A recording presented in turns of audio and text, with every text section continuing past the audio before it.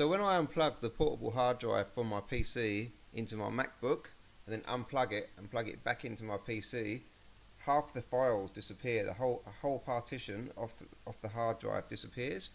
So I was a bit worried. Plugged it back into my Mac and I could find the files. And I've seen a few people on YouTube with the same problem while I've been trying to fix it. And so far I haven't come across a solution on there. So what I figured out is if you go to the Start menu, there's two ways to access this. You can either type in disk management.msc. I'll paste this in the description so you can put it in. An easier way, you just type DSK and then you can just select create and format hard disk partitions at the top. This is on Windows 7. Opens up disk management, and then disk 1 is my portable drive.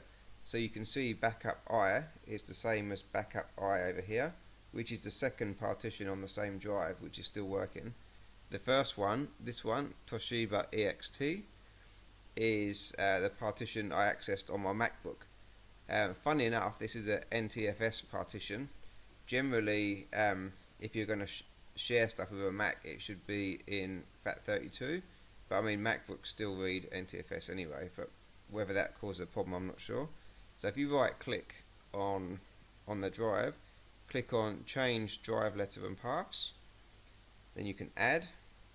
This one is giving me the same drive letter as before, so I'm going to accept it.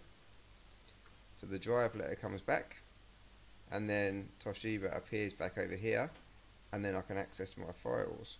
So I'm still not sure why the Mac deletes the drive letter off of there. If anyone knows, if you want to write a comment underneath, I would be interested to know, and I'm sure other people would be too. So that's it. Hopefully helped you guys out, and I'll catch you later.